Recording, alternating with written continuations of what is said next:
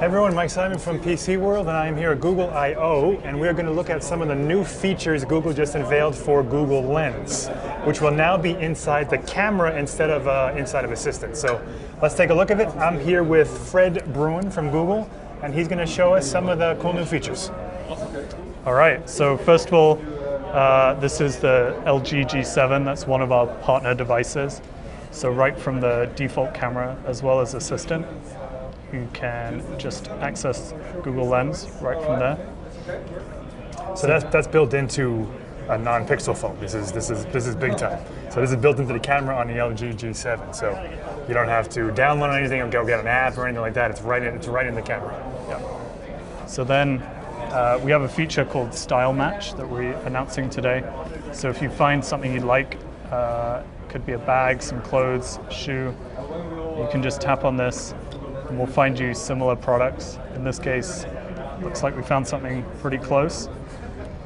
So you can just go straight through that. And that's using Google search. It's taking a picture and inside its little mind here. It's comparing it against thousands of other bags and images, and it's finding one that matches both what it is and the type of bag it is. So if you saw there was a lot of bags with that kind of that rough leather look with like different swatches, and it kind of uses all that, and it uses its AI to really understand, okay, I'm looking at a specific type of bag, not just a handbag. Yep. So then the other feature we can show you is smart text selection. You can also kind of see those dots. That kind of shows you that it's working, and when it nails on something, it brings up those colored dots. So here I can go straight from an item on a menu that I might not know what it is, and I can go straight to looking at images of this to learn more.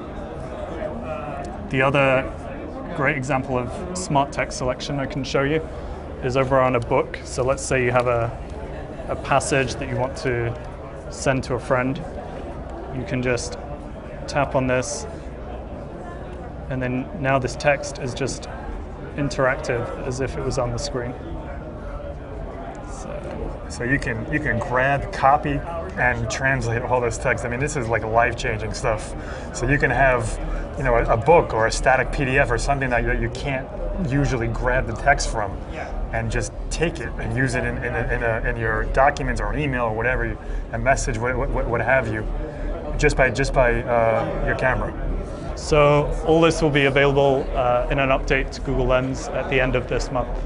Yeah, and the G7 comes out, I think LG hasn't quite nailed it down yet, but it's somewhere around late May, early June, so it'll probably be on that device when it launches, as well as the Pixel and other, the OnePlus 6 they mentioned as well. So we're talking about a lot of the newer Android phones that are coming out in the middle of 2018.